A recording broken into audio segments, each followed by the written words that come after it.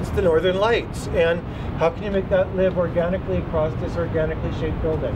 And so what we're seeing right now is one of a number of sequences. They're based on the colors and shapes and the way that the Aurora Borealis goes across the Arctic Circle.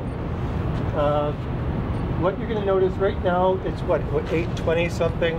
In a few minutes we're going to hit this magic point, boom, where suddenly it's no longer day, it becomes light, and these things are just going to pop.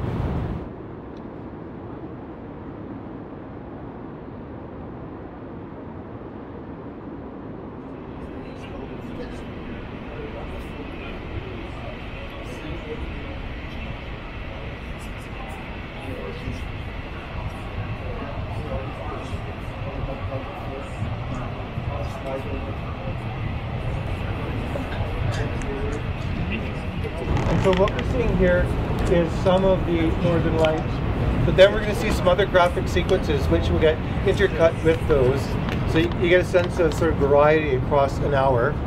Go down to street level, because then the perspective shifts and you get another experience altogether. And then you're also going to have people who are living over there or far away. They're going to have another experience of this altogether again. And then tonight we fly out just after 10, and we can maybe catch it looking from the plane.